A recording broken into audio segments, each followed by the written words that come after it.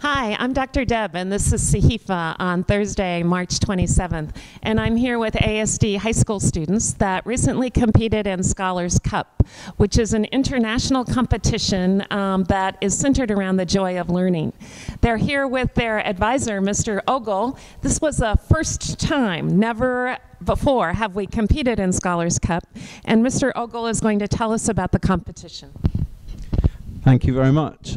It's a competition we started training for in January. We only heard about it very recently.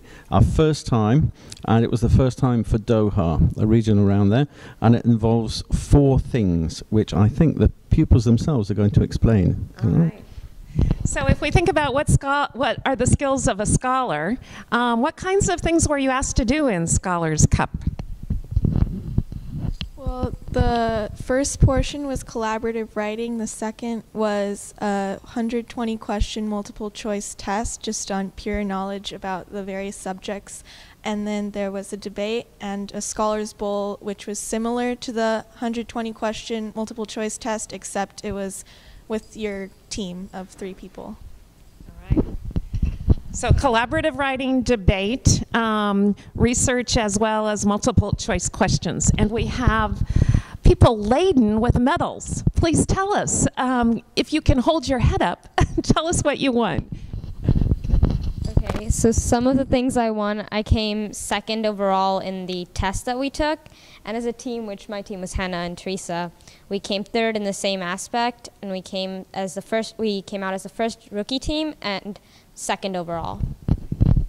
And my understanding is that there were 63 teams. This is the first time that this has ever been done in Doha in Qatar. Let's talk about what you learned. Was it fun? One of the quotes I loved from the website was it says, good an experience for everyone, the losers as well as the winners. So tell us about your experience. Okay, of course it was really fun, and it was such a valuable memory, since like you can learn something and then you can use that memory for debate and serving the questions. And especially the debate was amazing. Like the topics were so interesting, so you'll have fun if you do it. Now there's some interesting alpacas in the group. Tell us about alpacas. What do they have to do with Scholars Cup?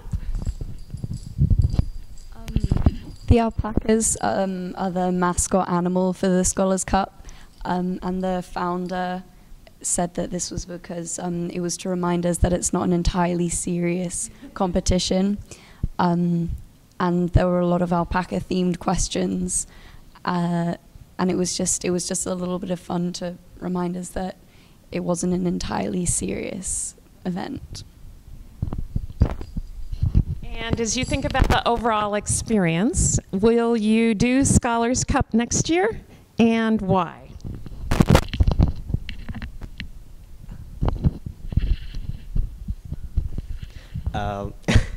I'm definitely going to try participate Scholars Cup next year because it was really fun and interesting, and I think there was a great opportunity to try many types of competing your intelligence, maybe. Thank you. Well, it was our first time doing Scholars Cup, so we were a bit nervous and unprepared, but now we know how fun it is and what it's about. We can go back again and do like even better next year.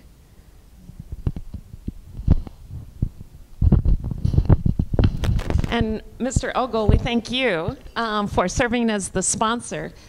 Mr. Ogle, if you don't know, this is his first year at ASD as a world language teacher. Talk about, you had to feel at the end of the day enormously proud of these students. Thoughts that you have about that? Absolutely. I was so proud at the end of the day because for many of the pupils here who don't do a lot of sport, they're not used to receiving medals and trophies. And just watching their face as they went up to collect the medals, to collect the trophies, it was truly amazing. And I got a medal too for rookie teacher. Thank you.